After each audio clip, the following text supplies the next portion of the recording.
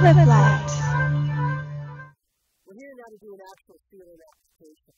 But before we begin, let's go over and review the three sealants Cliplight has to offer you technicians in the field. The commercial grade sealant is good for 5 tons of larger. HVACR is good for 10.5 to 5 tons. And last, ACR is for 230 BTUs up to 18,000 BTUs, or 10.5. We're now ready to do the sealant application.